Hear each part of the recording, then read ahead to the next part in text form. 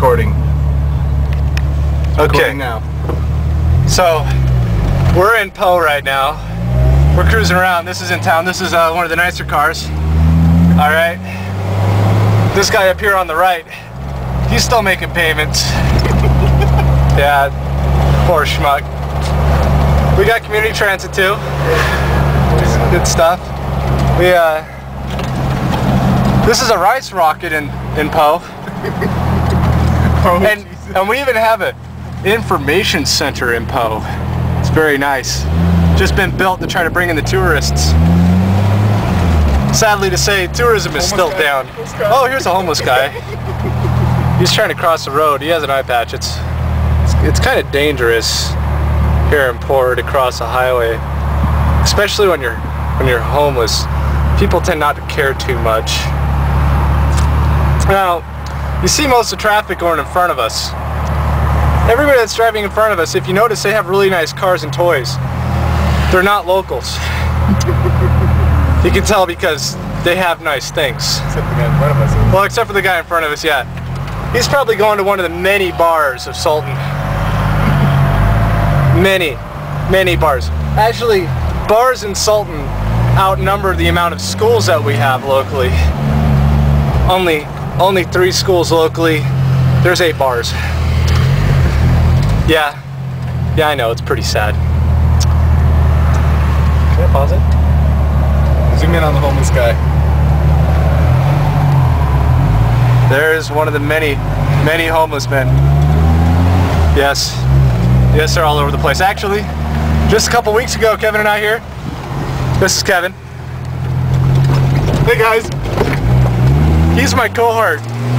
He actually makes the most money in all of Sultan, which is about $35K a year.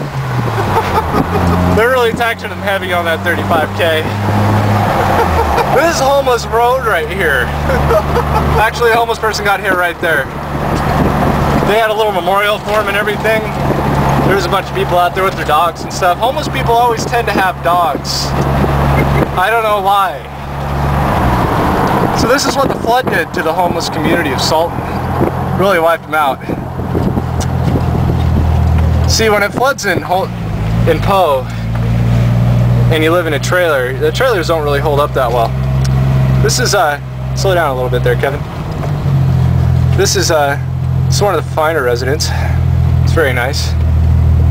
That's a school bus, and yes, it is out of commission. There's another school bus over there.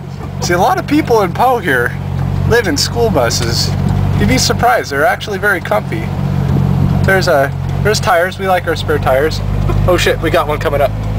We're just cruising through. Don't mind looking at my feet. We don't want to raise any suspicions. Alright, so this is some of the wicked power. Slow down, Kevin, I need to take a picture. This is the crazy shit that happens down in Po. This is what the floodwater did. Really wiped them out. It was terrible. See, also Po people tend to live in clusters. Yes they do. See, that old place right there, there's probably about 20 people living in there. If you look over here, there was probably about 30 people living in there. Like I said, clusters. Oh, now this is a stick-built house. They're very rare. See, usually when you live in Po, you need something on wheels. That way when they come and take your property away, you know, you just roll down the road. You find somewhere else to squat.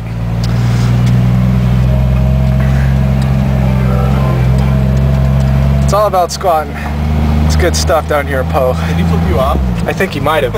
I couldn't tell though, he was drinking a Pabst. Okay, slow down, Kevin, slow down. Now this is a work of genius right here. Here, I need to zoom in on this. Like I said, here in Po, you have to lift your shit up because it floods all the time. Now this gentleman, he decided to lift up both of his trailers. That's a duplex right there. If you've never seen a duplex before in Po, that means 2 trailers. Now this is an unusual sight. See, we like our cars here in Po. See, we'd rather house our cars than our children.